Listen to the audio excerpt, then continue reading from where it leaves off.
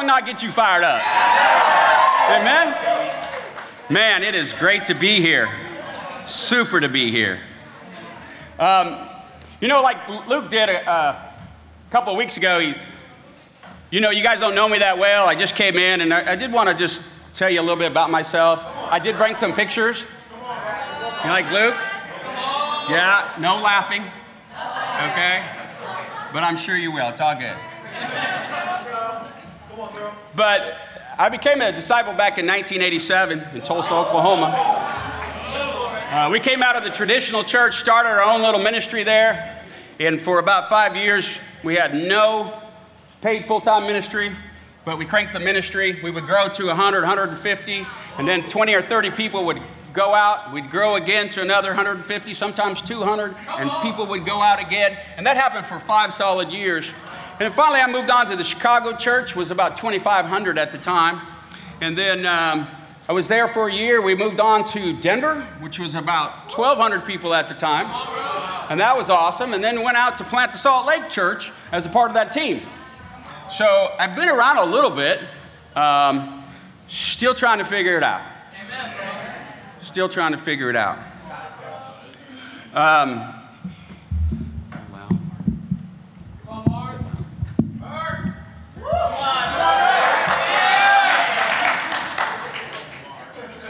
A little bit about me in 2002 and 3 when everything and upheaval in the kingdom.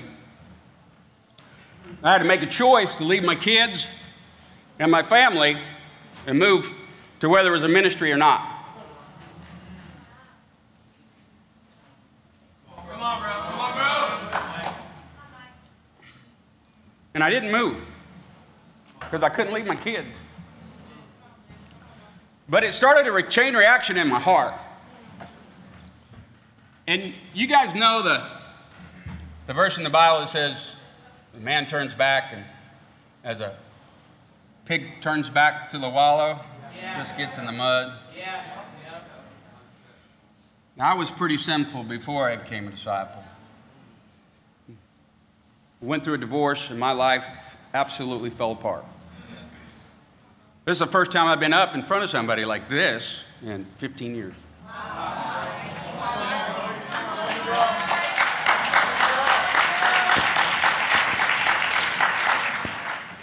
God is good, right? God is good. God is great. So, that's a little bit about me. But now I'm going to show you a couple pictures. Now, this first picture I'm going to show you is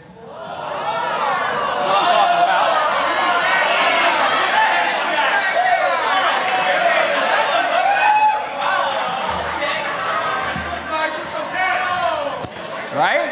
Right? Is that not happening or what? I'm just saying, back in the day, it was cool. Yeah, where's my brother supposed to back me up on this? I said a couple of us. He's supposed to say it's cool, it's awesome. Oh, thank you, bro. So that's what I used to look like. And you know, for you people that are a little older, we're a little older, we look up and then we go, what was I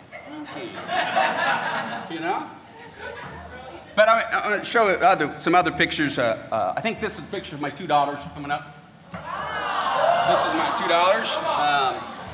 Caitlin is on your right, and Kayla's on the left, and Kayla's the oldest, and she has 3 kids.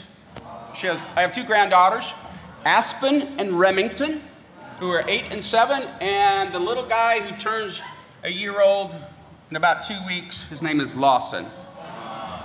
I did another picture of this is my daughter and her husband and her nieces and nephews at a birthday party. And then the next picture I think is my daughter. Yeah, there's my daughter and God, grandkids are awesome. I miss them so much.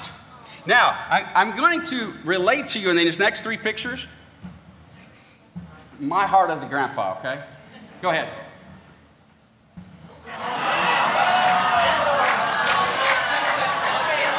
Hey, when it's Halloween, I want some candy. You know, so I got to think of an excuse to go. So, let's look at the next one.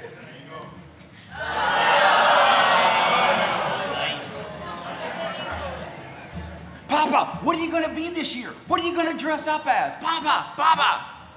One more. That kind of looked like our senior picture, didn't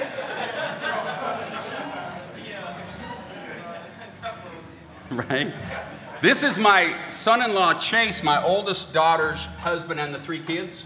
You want to throw that one up there? Mr. Little Lawson right here. Got big blue eyes. Okay, and the last picture, go ahead and throw up there. This is my brother. And my brother's one of my heroes. This is in Iraq in the early 90s, and he's hanging upside down from the Euphrates Bridge, and he's disarming ammunition, or disarming bombs that were set to blow the bridge. When they blew the bridge, only half of it blew. So there were still 2 lanes going across. One half blew off and the other one didn't. So he's hanging upside down, taking bombs out of that hole, disarming them, and dropping them into the Euphrates River. This actual scene you see right here is done in a display in the Army Museum. Okay? And it's got the embedded reporter who talks about the situation and stuff. And my brother was an enlisted man. He went to the very highest you could become as an enlisted man, as a command sergeant major. And so very proud of my brother and his service. Amen? Come on, Mike. Okay, I'm done.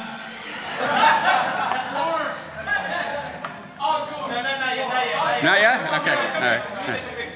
Okay, I had a vision last night. Amen. I was laying in bed and had a vision. I was at the pearly gates, and good Lord was walking me around. And we were walking around, and he's showing me all of heaven, you know, St. Peter was. And we come upon Muhammad. And Muhammad's walking around, and he is chained to this hideous creature. Hideous. I mean, fangs, horns, slobber. I mean, I'm like, St. Peter. He said, well, you kind of know how sinful Muhammad was. So this is his punishment. This is his punishment, okay? So we're walking along a little farther, and cruise around. He's showing me the streets of gold and all this stuff, and I come upon Gustavo. And Gustavo is chained to 2 of them. Oh! 2 of them. And I'm like, I mean, he says, yeah, he was even worse than Muhammad. And I'm like, oh man, I'm not feeling very good about myself at this point. So we're walking along there, and we're going on, and I see Howard. Where's Howard? Must be with the kids. I think he ran out on this one. But I see Howard with this beautiful 6'2" Amazon woman, just gorgeous, dressed to the T. And I'm like, whoa, wait.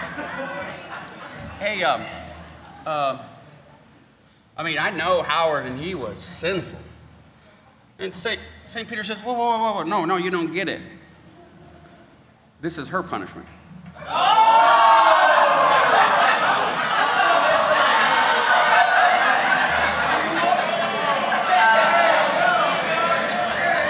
Howard, I love you wherever you're at.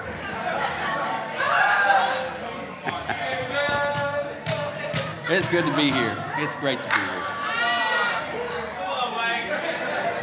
The word work is used 683 times in the Bible. 683 times the word work is used. So it must be pretty important.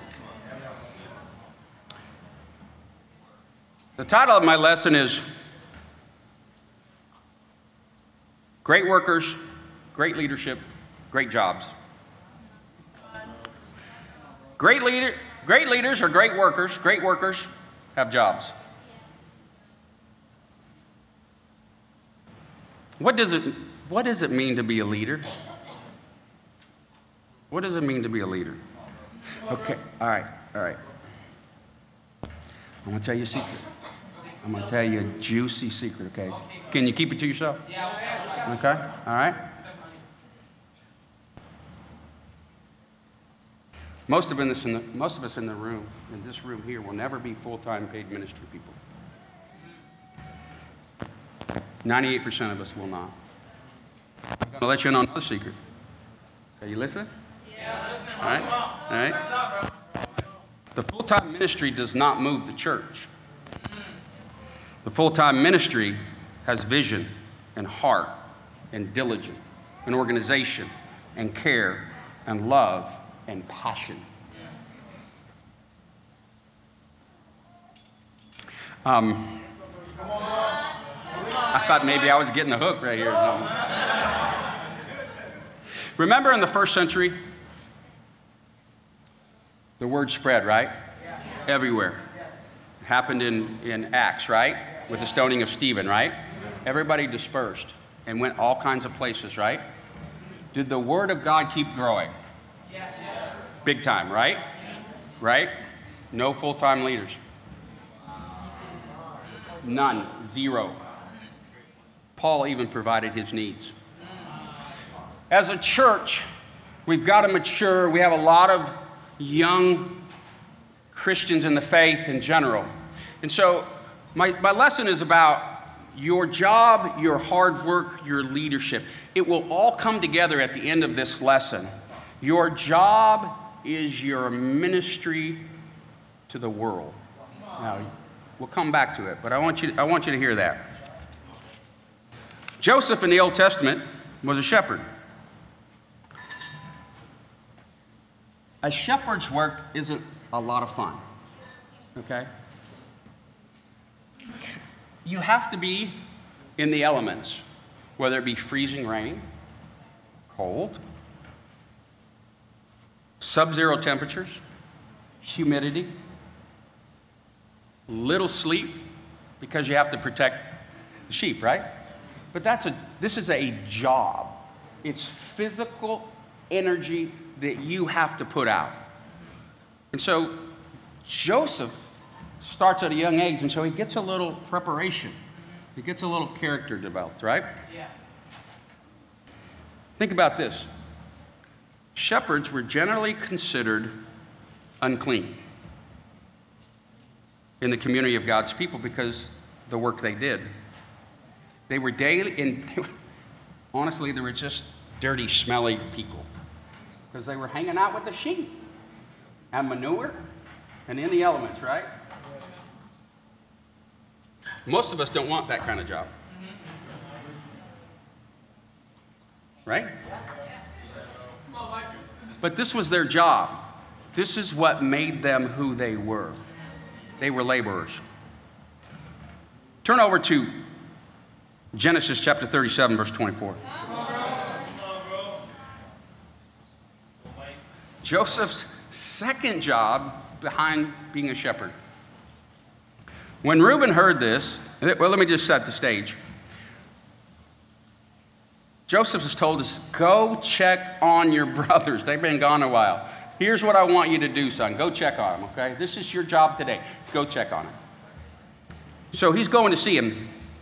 When Reuben heard this, he tried to rescue him from their hands. Let's not take his life, he said. Don't shed blood. Throw him into the cistern here in the wilderness, but don't lay a hand on him. Reuben said this to rescue him from them and take him back to his father. So when Joseph came to his brothers, they stripped him of his robe, the ornate robe he was wearing. They took him and threw him in the cistern empty, and there was no water. His job that day, he got thrown in the toilet. Sometimes we go to jobs and we feel like we're in the toilet. Right? Sometimes our jobs aren't the best. And obviously, Joseph's bosses were his older brothers. Okay, not a lot of love lost there. But he threw him into the cistern. what you do and your job is very important in the overall scheme of who you are as a disciple and what you will become and what this church will become.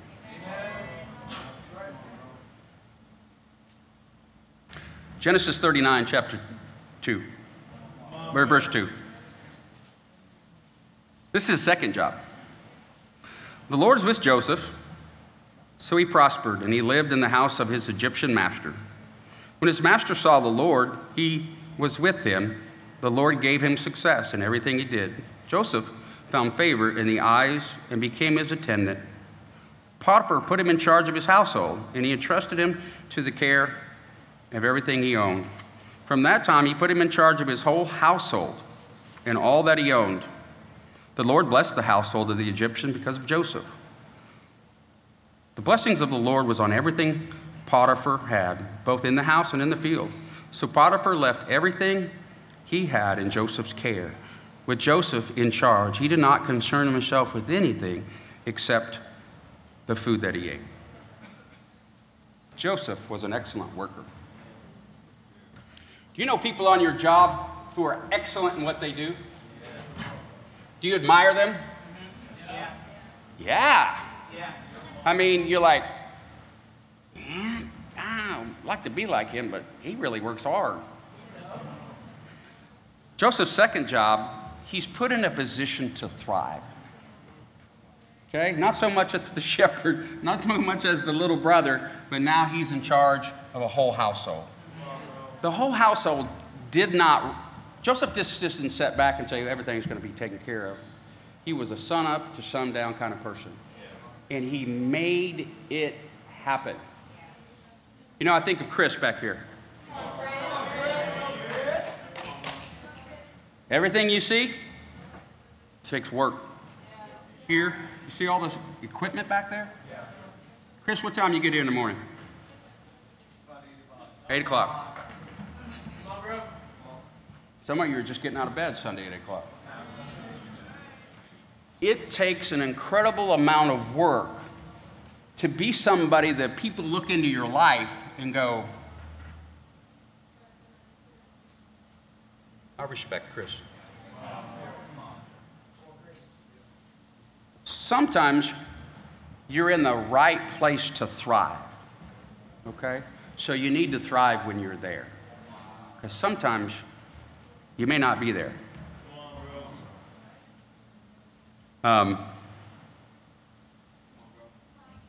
Genesis 39, verse 19. You never know what's going to happen next. When his master heard the story, his wife had told him. Now we know what's happening. Joseph is a big strapping man here, you know, kind of like Luke here, you know, he's strong, he's handsome, you know, and so he's excellent in everything he does. And so, ladies, would you be attracted to somebody who might be a good provider, who's excellent in what he does, who's honest, truthful? Are those some of the things that you look forward? Right? Huh? Right. And the ladies are looking for that in you, brothers. Okay? Let's keep going. That was free. All right? When his master heard the story, his wife told him, saying, "This is how the slave treated me?" He burned with anger. Joseph's master took him and put him in prison, the place where king's prisoners were confined. Sometimes life will throw you a curveball in your job. Sometimes life will just flat throw you a curveball in your job. You're up here and things are going awesome, and you're an incredible employee, right? Joseph's rocking it, man. He's got everything under control. And all of a sudden, what happens? Things out of his control take his knees out. Okay? So, guess what? He has to start over. What he had to do was he had to put his head down and just work. So he goes to the prison, and then what happens? He becomes head of the prison, right? He just put his head down and worked.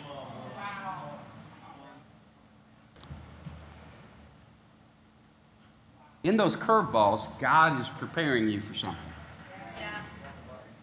All right? He's preparing you for something bigger. Genesis chapter 41, verse 41. Joseph gets put in charge of all of Egypt. You think you'd look up to somebody like that? You know, when you really meet sharp people and you walk away, you go, you really do. You're like, that guy's way above me up here. Way above me. And so Joseph distinguished himself that much that the whole country was his. It was his job.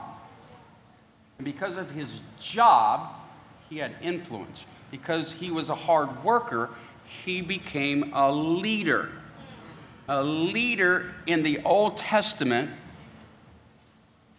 one that has a prominent place in all of the Old Testament. Because he was a worker on his job as a shepherd, failed, got his knees cut out, also did a good job, and rise to the top again. So remember that your job, hard work, is true leadership. And we're going to talk about that as we keep going. Ecclesiastes 1, verse 16. All right, I'm going to give you guys the act. Don't you guys like an inside track to something? Yes. When somebody says, let me tell you how to, you need to drive around here and go around here, and you can park closer right over there for free. You're like, I've been driving here all this time. I'm parking way out there. Somebody had let you in on something, didn't they? I was like, okay, I got the ticket now. And so I'm going to let you in on the best route to leadership right now. Ecclesiastes 1, verse 16. I said to myself, look, I have increased in wisdom more than any who has ruled over Jerusalem before me. I have experienced much wisdom and knowledge.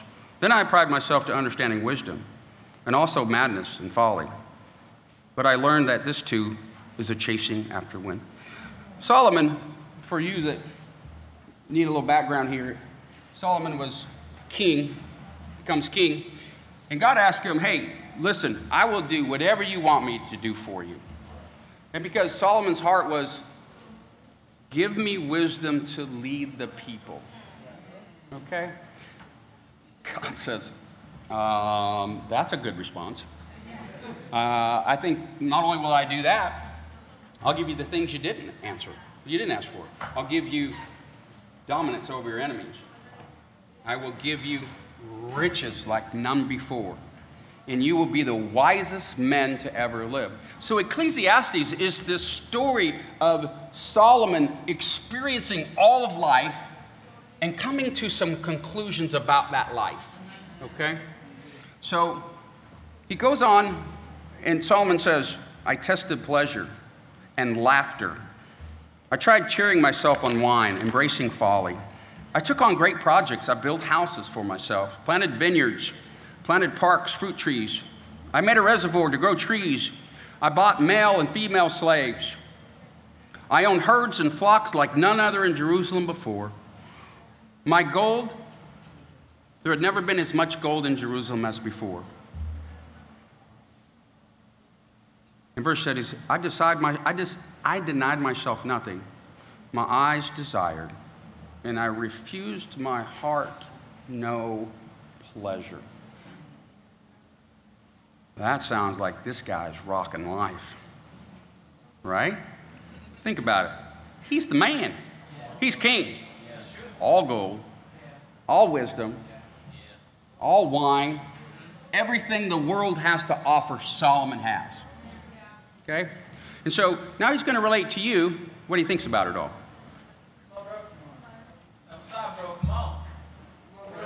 Chapter 2, verse 24. A person can do nothing better than eat and drink and find a little satisfaction in their own toil. This too I see is from the hand of God. For without him, who can eat or find enjoyment?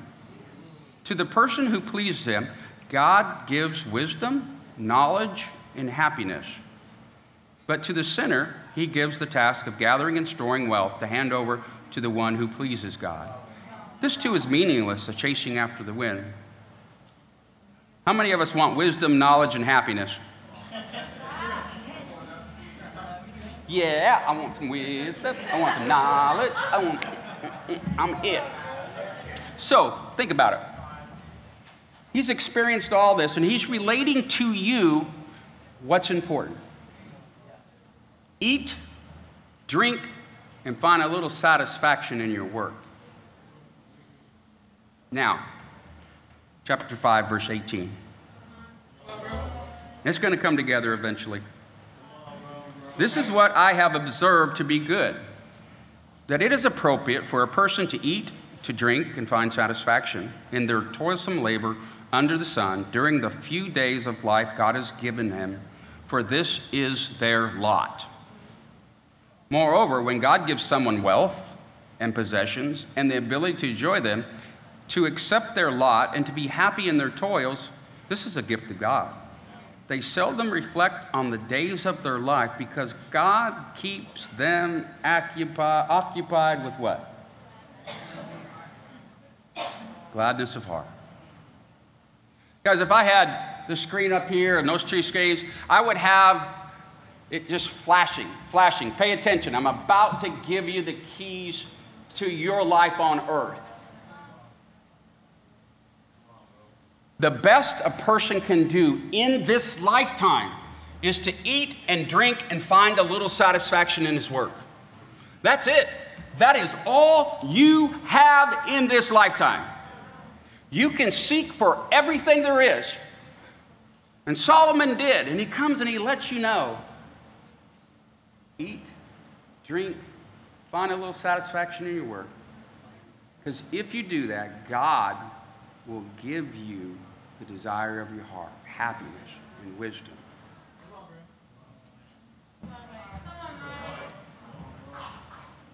Some of us chase after a lot of things.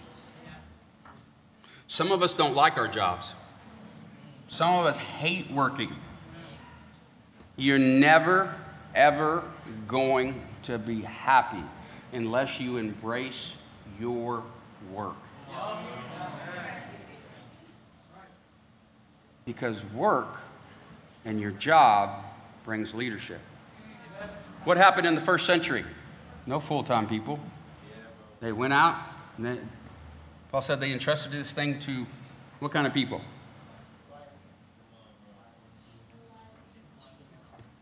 Entrusted to people who were reliable. Are you reliable on your job? Do you have a job?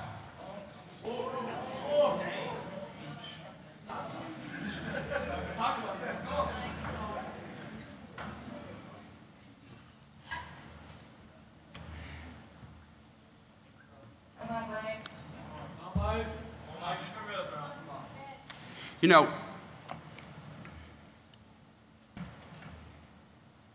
if you're a campus student and it's the summertime, why aren't you working 40 hours a week?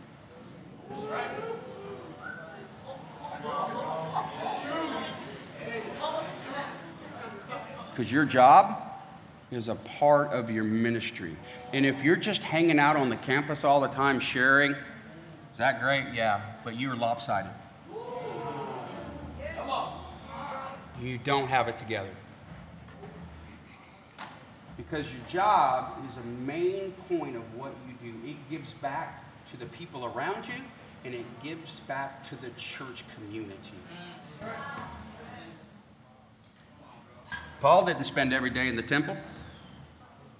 We're going to get to that. I'm getting ahead of myself. All right. Chapter 12, verse 13. This all brings this together. Now all has been heard.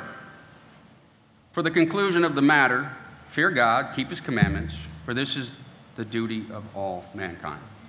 For God will bring every deed into judgment, including every hidden thing, whether good or evil. Wow. I don't know about you, but I know about me. When I went back to the world and I was doing all the things that Solomon was doing, I didn't fear God. That wasn't my conclusion. But Solomon kept his wits about him in all of this so he could explain to us that you're fearing God and keeping his commandments is to work, eat, drink, and if you do that, he's going to give you perhaps wisdom and knowledge and let you enjoy the days of your life here on this earth. Okay? So the whole thing is premised about fear God, keep his commandments. I've done all of it, and it doesn't mean anything. And the older you get, you understand that things don't mean very much. The things that you used to worry about, the things you used to fret over, they're not that big. Okay? Fear God, keep his commandments, because he's going to bring everything into judgment. Let's move on. Just got to find out where I'm at now.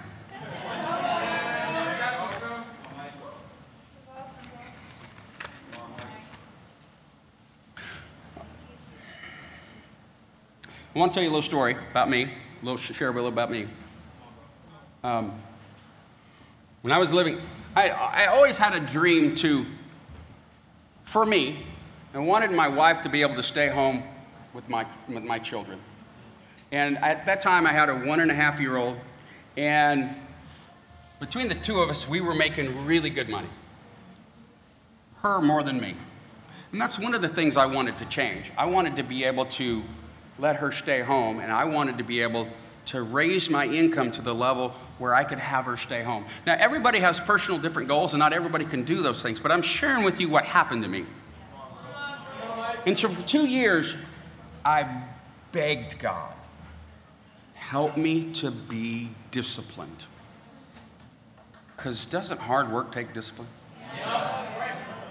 I begged him, please create a disciplined heart in me. Because I knew if I was ever going to get to a place that I could make these things happen, I really had to become a Joseph. I really had to become somebody who could manage, be disciplined, and be a hard worker. And when you do that, God elevates you, just like it happened to Joseph. So we asked, go to Salt Lake, help the team. I'm like, yeah, great. And my wife's like, how are we going to live? And I'm like, I don't know, we'll figure it out. Does that sound like a guy? I don't know, we'll figure it out. But what did she want? I wanted everything planned out, right? And I said, I don't know. I said, but I know it's the right thing to do. And I've been praying to God, and it's probably the best opportunity for me to be able to make this transition in our marriage, in our relationship. And so 2 weeks later, she comes home and she goes, hey, you know what? My company just offered for the first time a voluntary severance. And they're going to give me a year's salary, and we're going to give me 6 months worth of health insurance if I want to take it.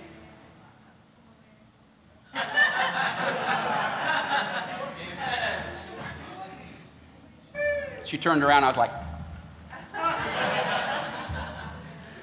but God does things behind the scenes to make things happen. So I went out a month before anybody. I found a rental house, and I took the very first job, regardless of what it was. I found a pest control job. Now, I've been in sales all my life, for the most part. And this is not the job. We went from 100,000 to 25,000 in 1994. Look, a little deficit there, right? Just a little bit, right? And I'm like, But I had to work to get there. I wasn't selective on the job that I took. I took whatever I could to continue to work, to move up the ladder, to continue to put out resumes, to continue to do what's right so I could get to that next level. Some of us are too proud to go take whatever job it is to get you on the highway to move to the right place. You got to understand that now is the time. Work is leadership.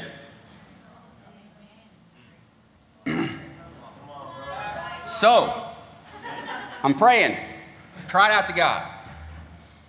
And I'm really praying now. And I remember to this day, I mean, you guys, everybody's had similar, probably, things. I remember sitting in this bedroom all by myself, 4 weeks before anybody got there. I went to the Goodwill or Salvation Army, whatever they call them here, and I bought a mattress and a folding chair and a 13-inch black and white TV. And I had a nice car and a nice house back home in Denver and all this stuff, but I'm sitting in this little room going, what am I doing? But I got on my knees and I prayed. And I'll never forget that day. Because I don't think I cried more to the Lord any other time in my life. And I said, God, I'm desperate. You've got to change in me that character, so I want this dream for her to be able to stay home with our kids. So I'm working this job. I'm happily spraying houses. You know, I'm doing my thing. I'm putting out a resume, and Nestle calls me. And Nestle says, go in, I have an interview. He said, okay. Definitely a bump in pay. Amen? Not what I needed, but it was moving in the right direction. And then I'm working this job. I'm like, oh. But I didn't tell you, as soon as my wife came out, 2 months later, she was pregnant with our second one. So I'm like, oh, man, God is just turning up the heat. So, I worked, I'm a year into it. We have our youngest child, and I get a letter from Nestle that says, we have this program for all employees that for your first year you get free formula and diapers.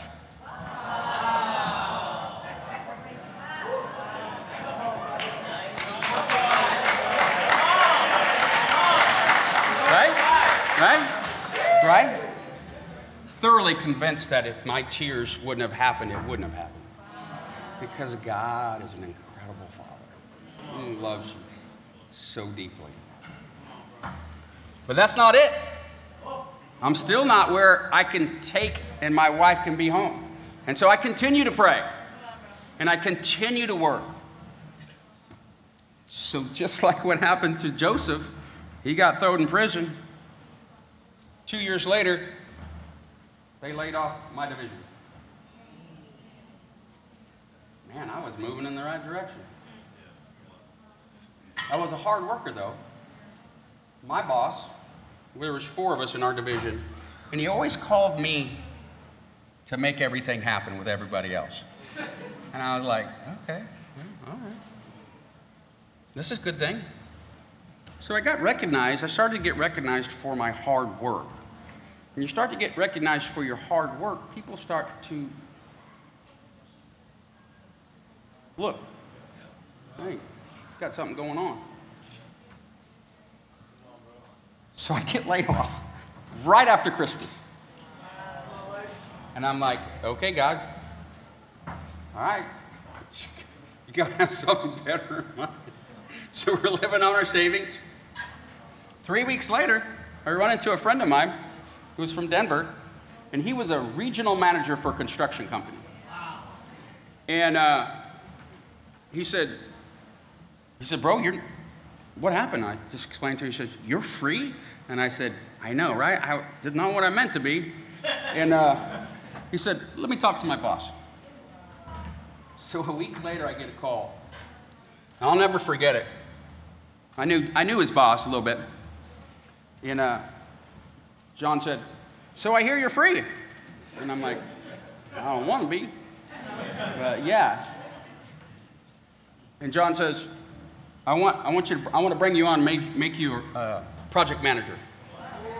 And I'm like, I don't know anything about construction. Okay. Well, what, you sure? He said, yeah, I can teach you everything. It won't be long at all. You will do great. I know you. Larry's talked you up. You're gonna do just fine. So I'm like, okay. So he proceeds to tell me that not only does my salary double, now I have a truck and a cell phone, even though it might have been a brick-looking one. And by the way, I'm going to pay for all your insurance.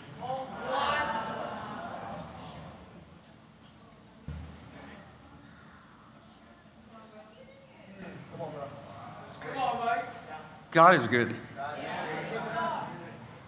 But it was because of my hard work that created a leadership in me, that created me to take care of my ministry, that created people to look in my life and say, this guy's got something going on. And I didn't have to be in the temple or on campus every day, because God was creating something through my ministry of work. Now I could provide also for the church more, for the church community more. And it became a part of my worship service to God. Because remember, the best you can do is eat and drink and find a little satisfaction in this world. And God will give you the understanding and wisdom and make it good for you. Because I was fearing God.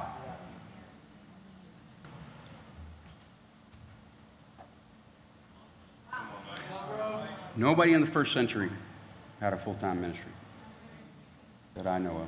Now, some of them were supported for a little while, but not in general. I mean, Paul was supported for a little while, but most of Paul's life was working and his companions. That's where we're going next, Paul.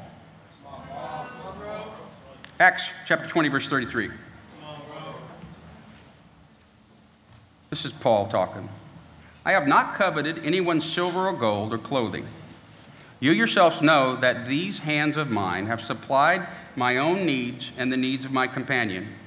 In everything I did, I showed you that by this kind of hard work you must help the weak, remembering the words the Lord said himself, it is more blessed to give than receive. Now, Paul was in situations where he was in prison and other places, and his needs were taken care of by that, and he continued to preach. But most of the places he went, Paul was a tent maker. Paul didn't go into town and set up a tent-making business. Tent-making businesses were big. You had to sew cloth. You had to be a woodworking person. You couldn't just go in a town at that time and set up a business. You had to go through the right channels. So Paul was a laborer. He went in town and said, okay, I need to work for somebody. I need to work for somebody. I'm just a laborer.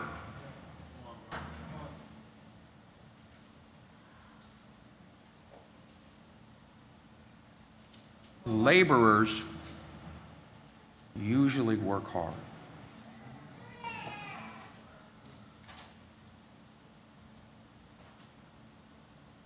It's interesting. Get to the right point here.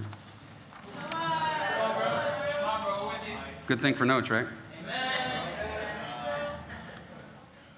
Paul was an incredibly hard worker. Somebody gave him the skills to do what he did as a young person when he got his first job. A lot of you are on your first, second, third, fourth, 15th, 20th job, but you're learning trades and skills and how to deal with people. Paul, same thing. When he went into town, he used the skill when somebody hired him when he was young. You know, I've now have my own business for 30 years now. And,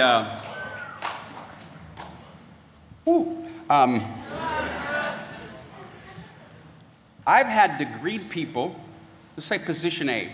I've had to greet people in that position who weren't worth a flip. I've had degreed people in that same position that were awesome. Position A, the same one. I've had non-degreed people in that position. They were a flip. And I've had non-degreed people in that same position who were incredible. What's the difference? Excuse me? Excuse me?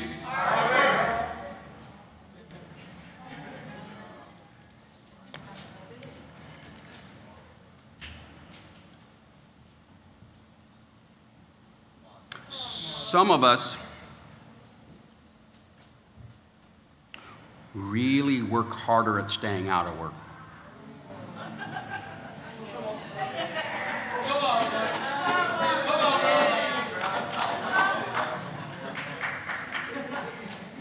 And I know a lot of these things I'm saying is touching some hearts in here.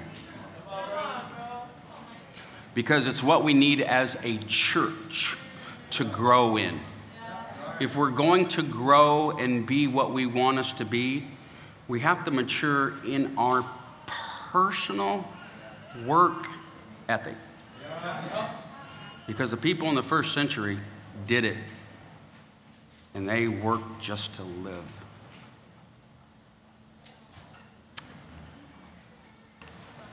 I remember being young. It was a while ago.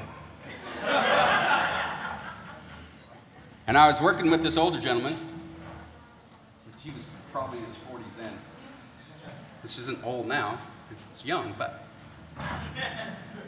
He said to me, "Mike, I really like you."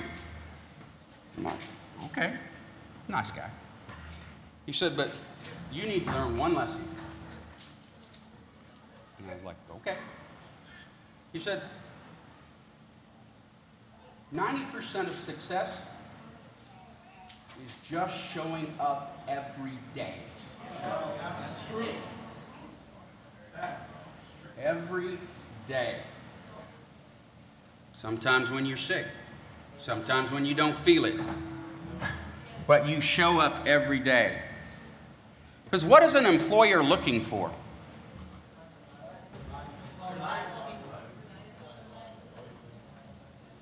I know me, having employees, I want somebody that I can count on. He said, "You know what, Mike?" He said, "If you show up every day, eventually good things will happen." He said, "Even if you're not a great worker," he said, "just show up every day." Some of us miss more work than we go. But here's the cool thing. You never know what the coworker around you or the leader around you is going to, you don't know what's going on in his life. So he said to me, "You know, you may just be the guy sweeping the floor, but next week you may be the guy in charge of the warehouse."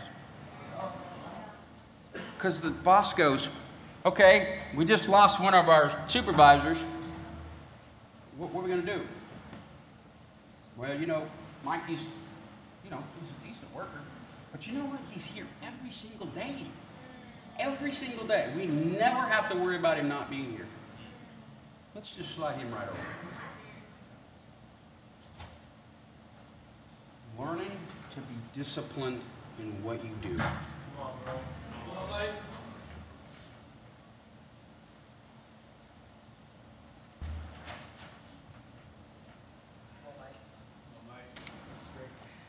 For Paul, tent making was his exclamation point.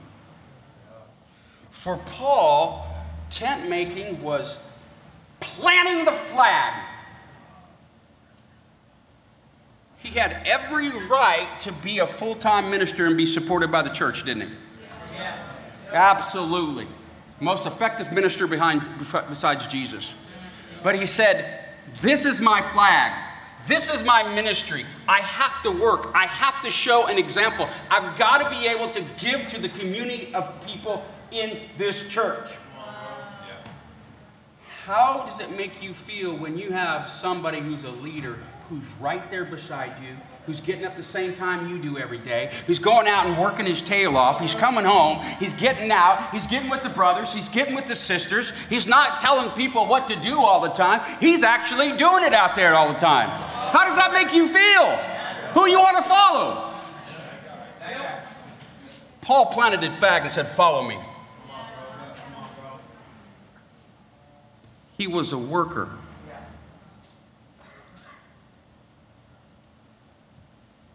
Your job and your hard work leads to an everyday thriving ministry. Every day. How in your Bible talks, in your family groups, regional sectors, whatever they call them nowadays, what would it be like if you had somebody who was that dependable all the time? Everybody in your group.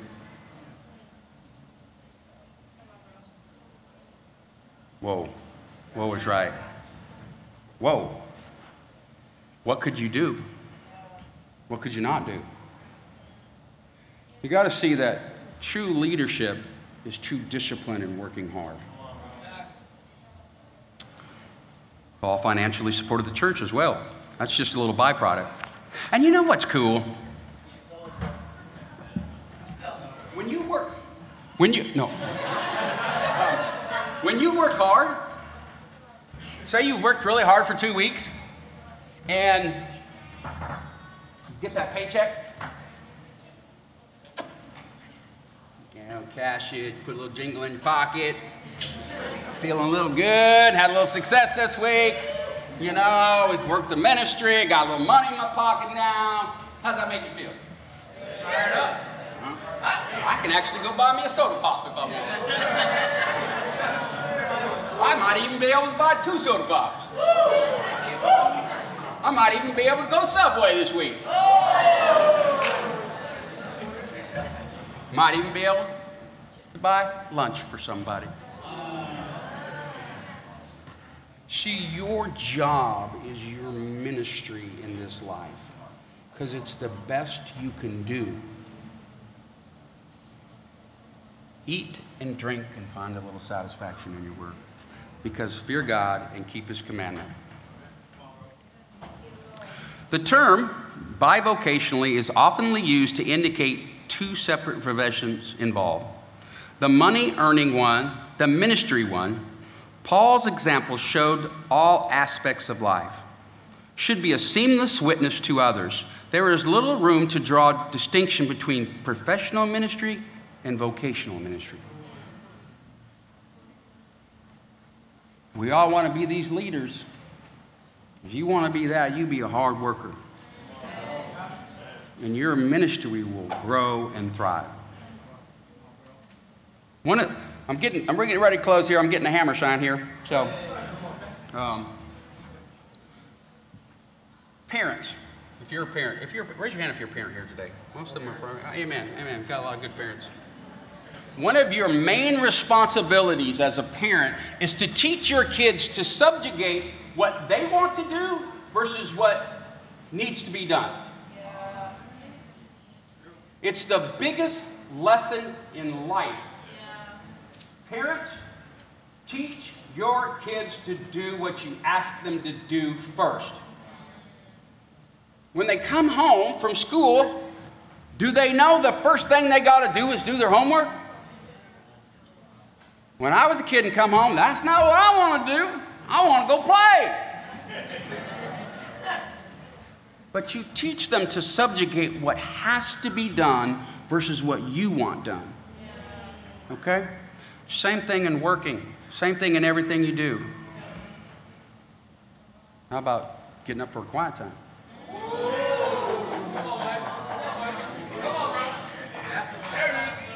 I want to sleep in, but what I need to do is this. Some of you really need to take this lesson to heart. Because I've talked to a bunch of you about different things. What time we get up. What time did you get up this morning? 11? Guys, you got to learn to subjugate what you want to do versus what needs to happen.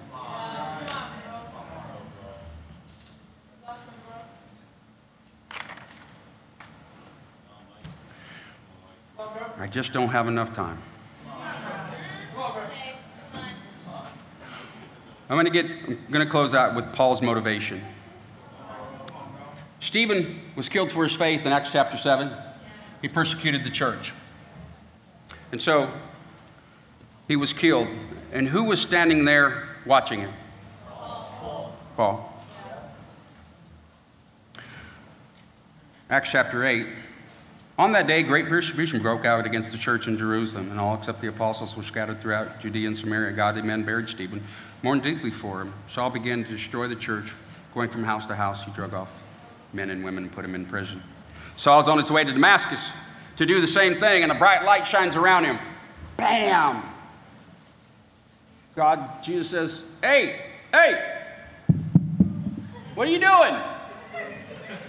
What are you doing? Paul's like, uh-oh, you're persecuting me, okay? So Paul gets up, he's blind for 3 days. Do you remember over in Ecclesiastes where it says that fear God and keep his commandments, for this is the whole duty of man? Yeah. For 3 days, I think Paul feared God.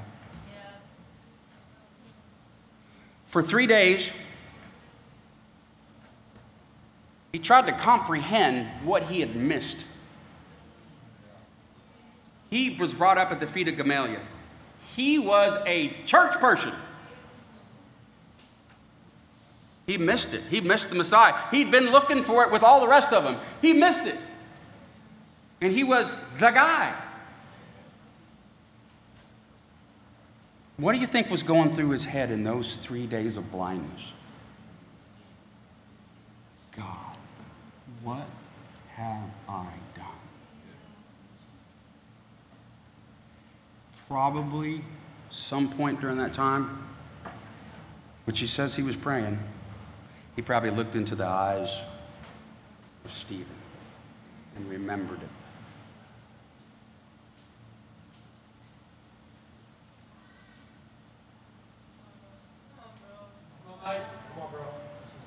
The only thing that can change your character to be a good worker, to be a good leader is this, is recognizing who you are.